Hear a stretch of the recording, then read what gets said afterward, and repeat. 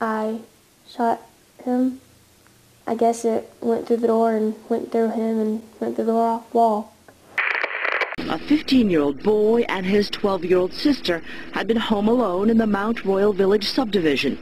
And at about 2:30, a pair of home invaders tried the front and back doors, then broke a back window. The brother grabbed his father's assault rifle and knew what to do with it. Two suspects showed up at Tomball Hospital. One, the adult, had multiple gunshot wounds and was flown to Memorial Hermann Hospital.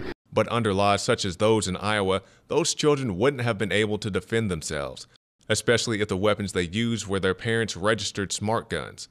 So as the establishment continues to put perfume on the pig known as gun control, remind them that the Second Amendment shall not be infringed. You can find more reports at INFOWARS.com. Now, in other news, we've been talking about groups like ISIS and Al-Qaeda and how they're using social media to bolster their ranks. And while that is a problem, the government, in my opinion, is putting a very unfair mandate on social media to police these things. And we see FedTech Summit social media as an informer network. Government demands tech companies find solution to terror recruiting.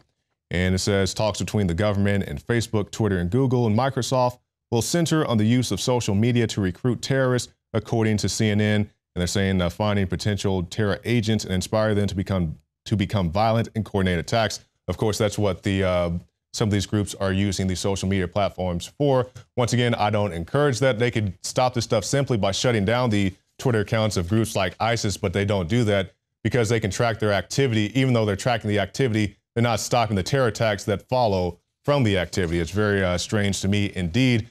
Also, we see here domestically, Pepsi is now going to label some of their products non-GMO in their labeling efforts, because you recall previously Pepsi had been against labeling GMOs. Back in 2013, they spent close to $9 million fighting labeling of their products as GMO, but now it seems like they have conceded, at least in a small way, to the demands and will of the people.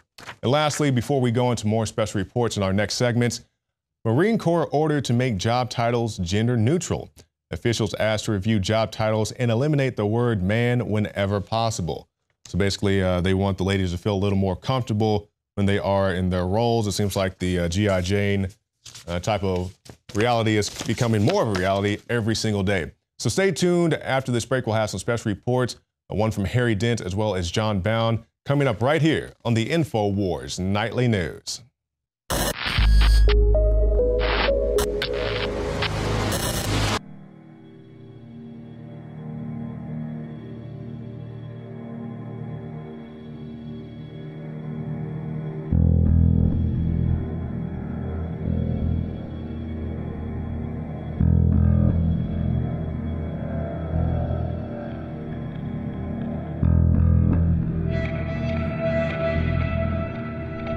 Shane Steiner's involvement with InfoWarsLife.com truly happened in an organic way. I went to high school with Shane. His brother knew his parents well, and he was visiting the office once, hadn't been to the office in years, and said, "Wow, I notice you're making and selling supplements. Do these really work? Because I've tried a lot of supplements as a workout enthusiast, and I really think most of them are hype." And I said, "Here, take some home, try it." Well, a few weeks later, he came in blown away and said, "I want to buy 3 boxes of this stuff to give my friends and family.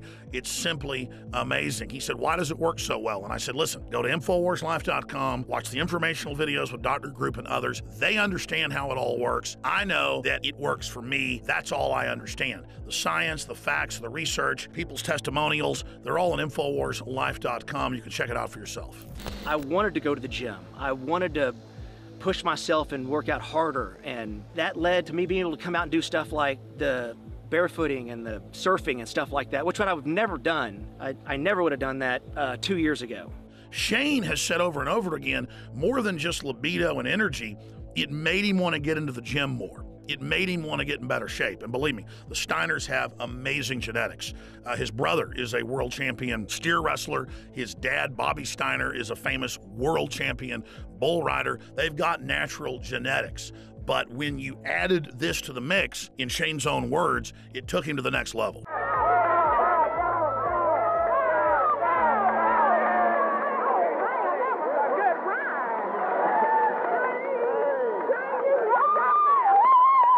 Shane noticed the mental clarity, Bobby was able to work out longer and gain muscle mass. He's already completely shredded. I gotta admit, for me, the biggest effect has been libido. Now, I've never claimed to have a body like some beach model, but back when I was 20, 22 years old and worked out every day, I looked great. But over the years, and being married, having 3 kids, working 18 hours a day, I gained basically 100 pounds. And it's been a long process losing that weight in the last 4 years. But if you look at the photos and the videos of what I looked like 4 or 5 years ago versus today, the results are dramatic. I'd already cleaned up my diet, I was working out hard, but I'd only lost about 20 pounds. It was adding the other key ingredients from InfoWarsLife.com that helped me personally go to the next level and shed another 35 pounds.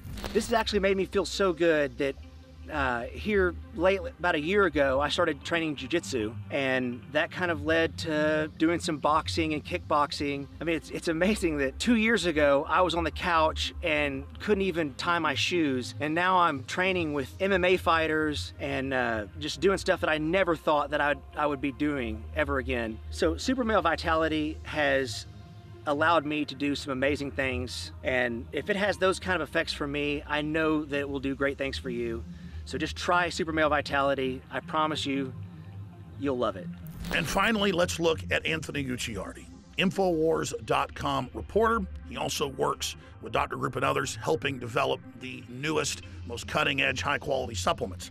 Let's take a look at what happened when he tried to barefoot ski for the first time with the Steiners. And remember, we're not making fun of him. He had the will to get in the arena, and he's lost more than 10 pounds in the last few years of fat and gained more than 10 pounds of muscle.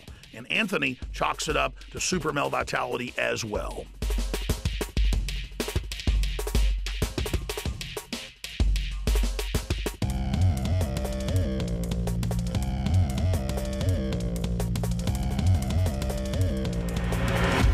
Bottom line, folks, you want to discover the power of Super Male Vitality and Super Female Vitality for yourself by visiting InfoWarsLife.com today or by calling toll-free 888-253-3139. We've had numerous financial experts on the show, Gerald Celente, Harry Dent, many others as well. And now we have this article from Michael Snyder. Stock market crash 2016. This is the worst start to a year for stocks ever. And they say when CNN starts sounding like the economic collapse blog, you know that things are really getting bad. So personally, I don't own any stocks. Now, I do understand it's more than just whether or not you own stocks, how it affects you. I saw that movie, what's it called? The Big Short. Recently has Christian Bale, a lot of guys in it, talking about the stock market crash of many years ago. And it affects many people who have nothing to do with the stock market. It may affect your employer or, you know, if you rent a home or things to that nature. So it's more than just if you don't have any skin in the game or so you think. It can still affect you in ways that you're not anticipating. Wall Street sinks as China turmoil hits global shares. Another great article detailing the issues that are going on over there. Also, Dow drops sliding at close to cap a worst ever start to year. So it's not just InfoWars or anybody else. A lot of people are warning about this. Now, personally, you know, a lot of people have different things they do to get prepared. Some people invest in stocks or Bitcoins or gold or any number of things. You know, I can't tell you what to do. I just would advise anybody to save money the best you can. I know a lot of people find it difficult. They have large families, they have medical bills, any number of other things that may impede your ability to save, but save what you can. Also be very wary of where your money goes. Do you really need to buy the biggest, best, newest? Can you get by with something that's a little cheaper, but still cost effective and solid? And with more on this, we have Harry Dent, who is on the Alex Jones Show today, warning of such things and what you need to do to prepare yourself in 2016. The point is what you've said is basically happening just as you said it would, just as your last predictions came eerily true. Tell us what's happening currently and then what you expect now that the optics are closer and clearer with the electron microscope, what the next shoe to drop is, Mr. Dent. Well, again, I've been looking at China, #1, because they have the greatest bubble in the world. They have overbuilt their economy for 12 to 15 years in the future, massive migration into cities where people don't really have jobs. They have them building stuff for nobody. And that's what they've been doing for 15 years. I have never seen a bubble to compare to this. So I'm saying, look, we have a bubble around the world. in demographic spending, which keeps declining in more countries. And we can predict this by country. Japan was the first to peak, and then the US, and now Europe. But we also have the greatest debt bubble in modern history, 2 to 4 times what we've seen back in the Roaring '20s. Last time we had a debt bubble. And all we need, like in 2008 with the subprime crisis, is a trigger to cause this debt bubble to reset and deleverage, or what I call a financial detox. And this is happening. I've been looking at China, #1, because it had the greatest stock bubble in the shortest period of time, with the least sophisticated investors who were jumping out of the real estate bubble there to get into the stock bubble, and now it's collapsing. And the government is doing the same thing, Alex, it did in 1929 when the U.S. stock bubble started to burst. Both bubbles went down 42% in 2.5 months, and then the government steps in and starts buying its own stock market to try to prop it up, and it only lasts about 4 months before the bubble collapses and get worse. You cannot stop a bubble from bursting once you create it. The only way you can stop a bubble is not to create it in the first place, and nobody gets that. We are in a bubble around the world. Commodities, we've been predicting for years, have already collapsed. Nobody thought oil would be at $32 a barrel. We said it would be $20 to $30 a barrel years ago. Nobody thought that the U.S. bubble would burst in real estate in 2005. We said it'll burst. Now it's going to burst more. So investors and people need to say, look, we've had this great bubble. It's been artificially stimulated by governments around the world, especially the Fed here in the United States. Take your gains from the bubble and turn it back into cash and liquidity so you can survive this crash that's going to happen. It is going to be worse. And we just said this in our January newsletter. 2016 is going to go down, I think, is the worst year for the stock market, not since 2008, not since 2001, since 1931, because this crash is going to happen rapidly, and it's starting in China, and that's what I've been looking for. I finally told people late last year, gosh, the thing I've been looking for in the last couple of years is for a major bubble to burst, not just oil, which was first, but the second one is China's bubble bursting, and they're not going to be able to stop. So you're saying we're facing another Great Depression generally, or the same numbers in the stock market?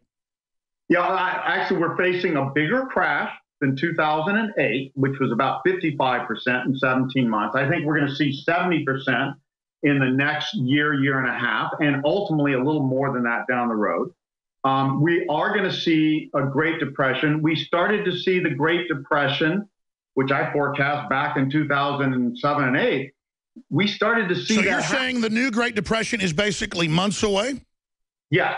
I think it's going to happen between this year, 2016, and 2022. And they're getting ready to take the guns on top of it. I tell you, this is a recipe for just explosions. Please continue. Yeah. I mean, and again, people don't realize, nobody's seen this happen in their lifetime. The last time we had a bubble burst in debt and financial assets, stocks, commodities, real estate, everything, was in the early 30s, and the stock market went down 89% in 2.5 years. Real estate went down 26%, 61% in New York, never came back for decades. Stocks didn't come back for 25 years. This is something major. You have to get out of the way of this. It's a matter of survival. And then when these bubbles burst, whether it's real estate in New York or beachfront property in Florida or anywhere else, you're going to be able to buy stuff at rates you will not believe if you protect your wealth now and wait until the crash happens. I understand you're about surviving and thriving in bad times, but getting back to your demographic cliff, all your charts, the things you used at Bain to be able to successfully predict things in all your best-selling books, specifically, I mean, because at a certain point it does get down to tea leaves on exact times.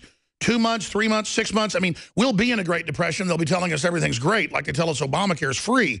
But how deep will this have to get before they admit it's a depression? I mean, obviously, most third world countries are already in a depression. They're in flames. So there is a global depression. It's just not evenly distributed. But how long until it hits here? How bad will it be distributed, say, here versus Australia versus China versus Europe versus Russia? Where are the worst places? Where are the best places?